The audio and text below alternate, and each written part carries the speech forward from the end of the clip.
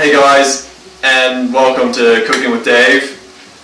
Glad you could tune in, and I'm going to show you one of our bread and butter meals.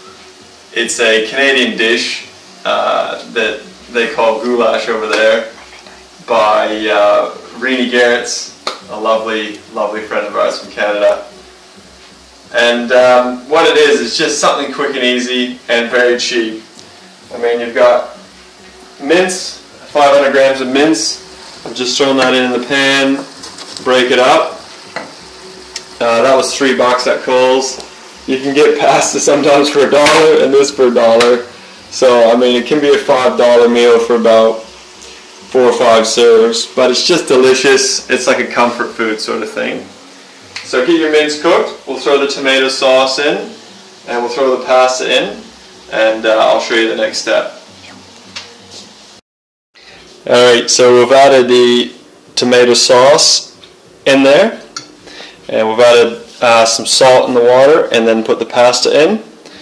And then we're just going to get some pura, and you just add a dash in here. Yeah, just about that much. Gives it sort of a creaminess. We'll stir that through, and it should come sort of like more of an orange. I guess it's like kind of like putting cream in a butter chicken. Gives it that nice creaminess, and then we just wait for the pasta to be cooked, and we're nearly done. Then when the pasta is al dente, stir in a little butter and combine the two. And that, my friends, is all there is to it.